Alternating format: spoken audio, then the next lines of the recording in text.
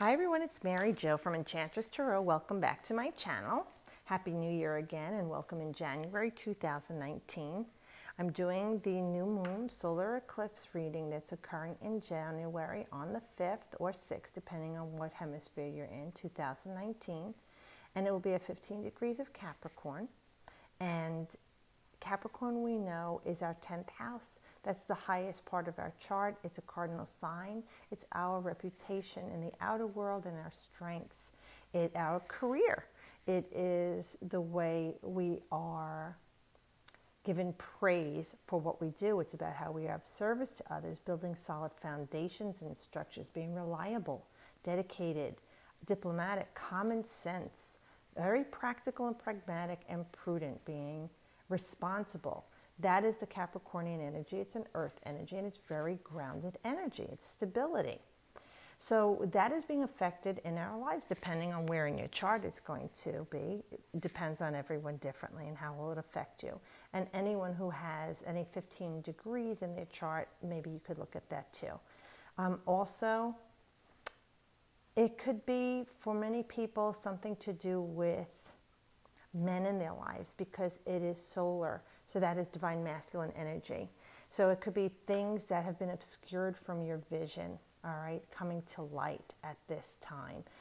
It could also be father, because Capricorn does represent father, a father figure, or whoever was like a father in your life, or the male dominance in your life, or who protected you in your life, that type of energy. Now we know with the new moon, it's a great time to plant flowers and veggies that are above ground, and because the light is waxing of the moon. So we also look at the new moon is not a good time to do anything stressful to your body, especially in an earth sign like Capricorn.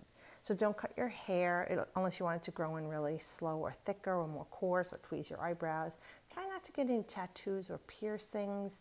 Also, don't do anything abusive, hard work around that 2 or 3 day cycle of the new moon. Try and be some calm and loving to yourself, nothing stressful, because it's too much trauma and impact on the body. Do try and let the body rest if you can at this time. And I know with Capricorn energy, we usually want to plan things and make them long-term and see results, take action.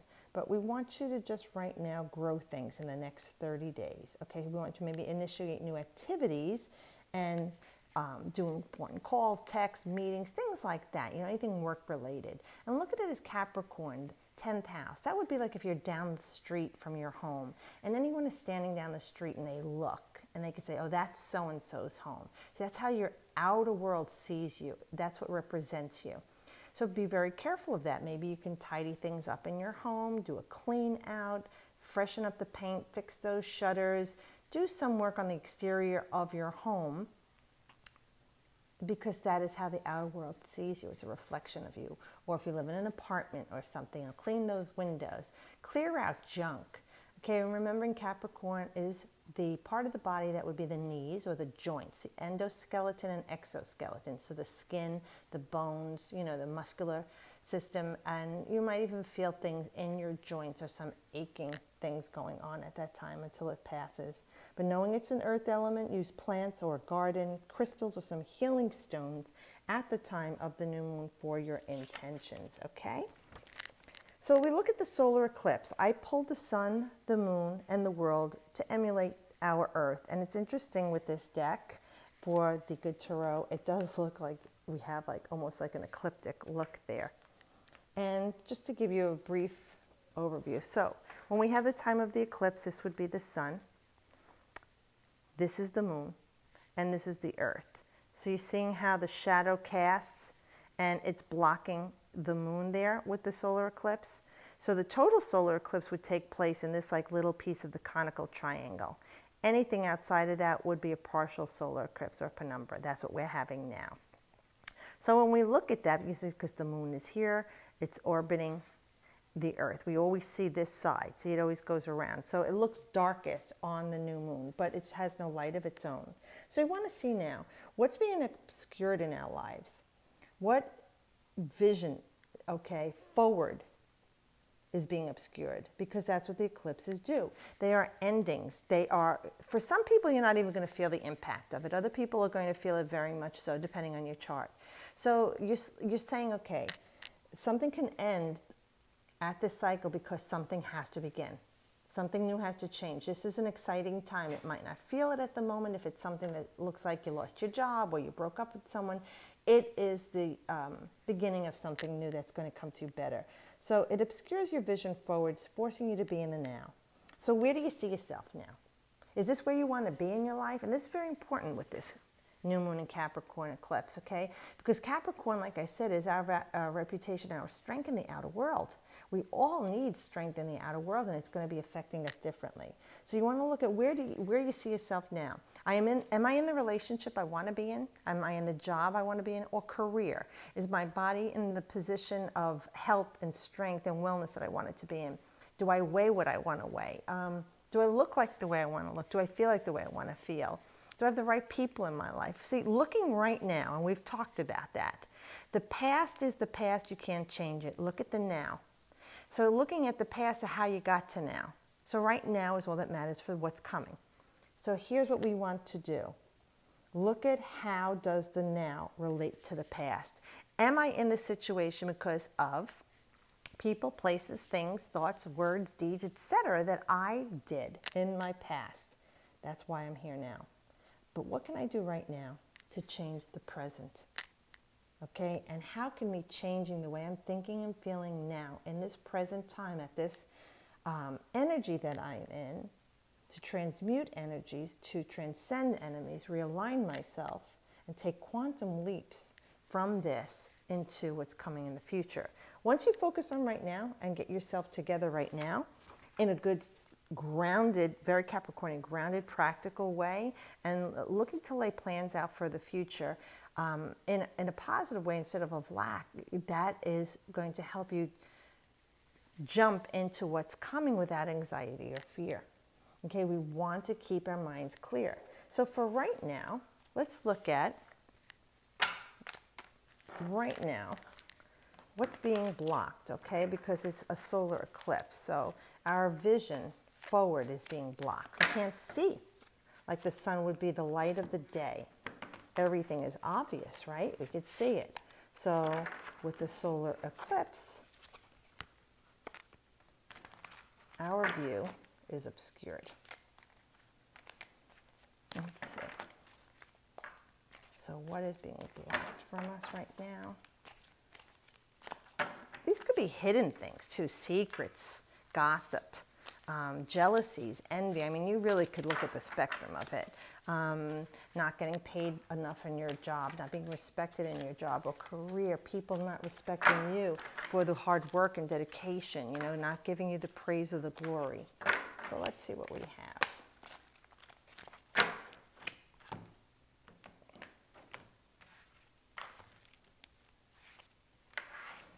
Okay. 10 of air. Now, this is just like the regular tarot when we look at this deck, even though they're oracle cards, with a 10 of air. So what aren't we seeing? Now, we know with the 10s, it's a new beginning. Air, this is our swords. It's the 10 of swords.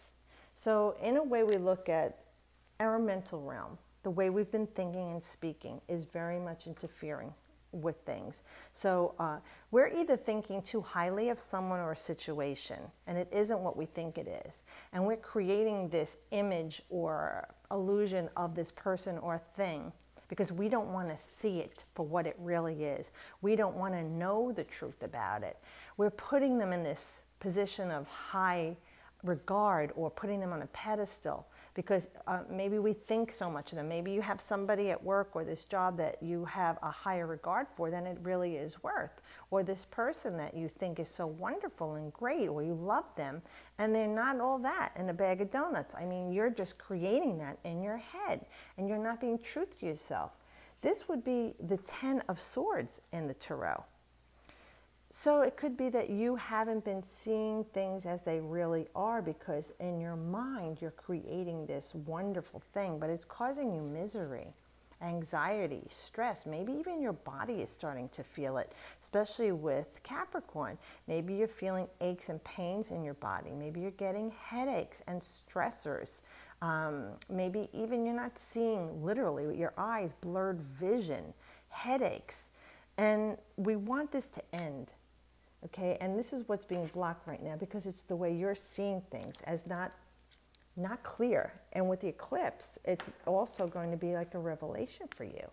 Something is going to be shockingly revealed to you, and you're going to realize, I made some poor choices.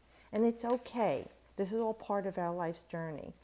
But we need to take this and learn from it and saying, wow, if I keep doing this over and over again, I'm going to keep attracting the same situation, people, places, and things in my life. And you know, with the eclipses, they go on a 19-year cycle. If you don't learn this lesson now, working through the January eclipse for Capricorn, Cancer we're doing, this is the new polarity, it's going to repeat itself again in 19 years. So with this, we're talking about graceful endings and hopefully beginnings meet. A point of an epiphany, an end to old ways of thinking. So you could even use this mantra as they're giving you as a positive affirmation. It's all up from here as I bless the ending, grateful for the lessons I have learned that can free me from patterns that no longer serve me. I allow my circumstances to end with grace, as I know something better can appear at any time. I am thankful that from now on, I can respond differently to any challenging situation. So it's a beautiful affirmation. And you see how they're looking up and blowing like the feathers all the way? These would be like the swords. But this is an opportunity knowing that this has to end so that something wonderful could come. And that's what we see with the moon card here. So this is the sun, our illumination, our epiphany, our clarity and sight, okay? The moon is our heart, the depths of us, okay? And right now, with this eclipse, that energy of the moon, which is loving, nurturing, protecting, is also feeling somewhat challenged, especially with Capricorn being so practical and wanting to be so dedicated and having common sense. When an eclipse like this happens, especially in Capricorn, it kind of throws off your feelings. It's like, wow, what am I feeling right now with this? I'm not seeing things clearly. Things are going to change. But how am I feeling about this right now with this eclipse energy? Another air card, 2 of air.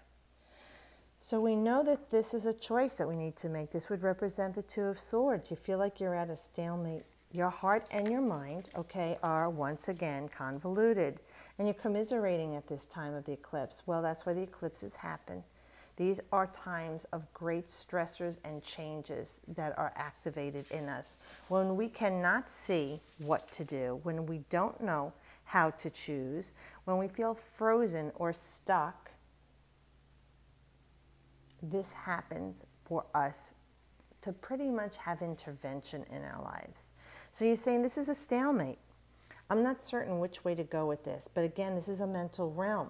So, you know, there's some duality to this situation. Yes, heart and mind, conscious, subconscious, ego and id, this person, place, or situation. You're trying to figure this out, like, I'm not sure what I want to do with it because your emotions are weighing heavily and blocking you from making a decision. So when the eclipse comes, it's going to take that stress from you, whether you like it or not. And like I said, it may not affect anyone. They might go through this eclipse and go, whew, that was a nothing, you know, but others will feel it. And remembering, the eclipse energy goes on for about 6 months. And the energy we're feeling from this eclipse is resonant from the last eclipse we had in the Leo Aquarius polarity that happened in August. So with this card, we're saying it's creative planning for the future, mapping progress, trusting in the unknown, spirit-inspired ambition. Our mantra could be, whenever I can't see how my dreams will coalesce into form, I can trust in the process of co-creation and engage more deeply in the process of envisioning something new.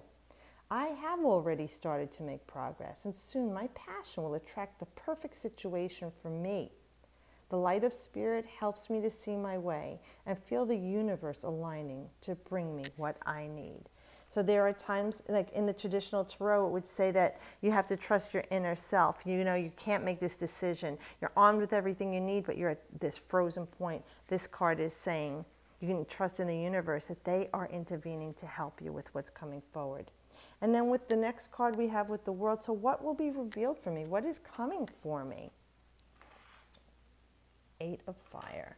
So this is what our universe is giving us. Let me look at this, because this would be our Eight of Wands in a traditional tarot. So for many of you, the messages you're waiting for, the new job, the raise, the gratitude and appreciation that someone or something hasn't been giving you for all the work you've done for them or with them. It also could be travel for some of you, that things have been stalled, that maybe you'll be traveling for a new job further away from where you're working now, or closer to home. Everyone is going to be different, or moving out of the state. Even some of you out of the country, that this is going to be really taking you somewhere far away. Because with the wands, we have inspiration and fire and passion, sure, but it's about work or a social situation. Some of you, it will be arrows of love coming to you, or the messages you've been waiting for, hearing from this person. You're going to feel very inspired by it, very passionate. You feel like, you've got to take action with this. And this card is definitely action coming swiftly to you. So where the world would represent Saturn, okay, in the tarot, it's a major arcana. Saturn rules Capricorn. And right now Saturn is in its sign of Capricorn. It's dignified. And this eclipse is in Capricorn. So we have some major alignment for all of us in the outer world as well as your own lives.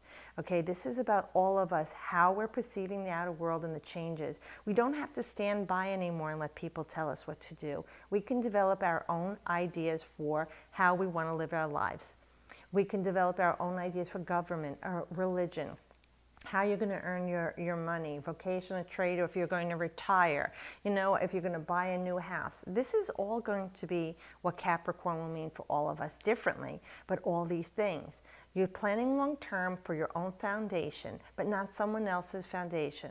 Parental, spiritual, religion, government, politics, any organizations, everyone that we've grown up in a different way of a tradition in different countries, the way we celebrate our lives, our holidays or holy days. This is about you with Capricorn, putting all of your energies into the way you're going to live your life, your paradigms, your theologies and ideologies, the way you want to love, be loved, live your life, the way you want to work, where you want to work, how you want to work. This is all of the energy you're going to be putting. 8 for me is a number for Saturn, because it's about manifesting into form. It's so hard to see this beautiful imagery here, but it's like panda, and they're on this panda, and you just they're glowing, this light from within, and all around the forest, you have these beautiful lights and orbs glowing around you. So there's a lot of energy around you that you're not, I feel like you're not, well, all of us are not aware of. And that is spiritual energy, and we're not tapping into it, and we really do need to, because once we put our energies in something we're passionate about, or when we're inspired from spirit and put the energy to take that action, then it really takes form. So looking at this card, it's gathering momentum and celebrating swift changes, travel, and definitely transformation, and that's what the eclipses do for us. They're going to be a realignment. And like I said, this is the first of the nodule Cancer Capricorn shift that we're in January, when we have the last of that polarity of Aquarius and Leo. The next eclipse will be our Cancer. So we're starting the Capricorn Cancer eclipses now. And I think there's going to be 3 sets this year. So momentum is building as the power of spirit serves to power this transformation. I am traveling to new territories, and I am eager to experience all that these lands have to offer. I have arrived at my destination, and now the adventure of discovery is energizing me. So for all of us, it'll be something different, but I did mention that, some of them, that there's new lands. Now, others of you, it won't be as dramatic. It will be something more internal that is being triggered. New lands could be a metaphor for new places within yourself that are activated. If it's a mental, a physical, a spiritual, or an emotional activation, that this eclipse is transiting inside of your body to realign you to this new polarity. And knowing again with Capricorn, you're activating all of the qualities of Capricorn in your life. And it's for all of us to get the recognition for the hard work we've done. And look at how the outer world is going to be affected by this. This is major shifts. Old structures being torn down. For the new age is upon us. The millennial is upon us. It's time. We can't live in the same structure and paradigm from 100 years ago, let alone 1,000 years ago. And many of us are tiring early of the things we do. You know, we're bored with things after a couple of years. We don't want to work at the same job or career. You're not meant to live and die in the same place or with the same person, the same thing. You're meant to experience your life, and that's what this card's energy is. It's okay for the changes to come. Allow them to come. They bring new excitement and new adventure into your life, but for you to learn and to grow, because that's what your soul longs for, learning and growing in this lifetime. Making choices. Friends come and go. Love comes and goes. Family comes and goes. Jobs come and go. There are times even in a relationship, it wavers and wanes, and then it's re-sparked to something new. So it doesn't mean your loving relationship has to end. It could be the way it was ends and something new and more wonderful begins. Even in a job or a career. This is what these eclipses are doing, making the changes. So things can go away and know that things can come in that are better for us. So I hope you enjoy this and that it does give you some help and guidance. I do have the 12 signs of the zodiac up for the month of January if you haven't seen them. And do look to your sun, moon, or ascendant, or even your north node if you have a stellium if the one doesn't resonate for you. So again, thanks again for everyone who's been watching. I appreciate everyone and all of you. Have a great, wonderful eclipse and new year. As always, I wish you the best.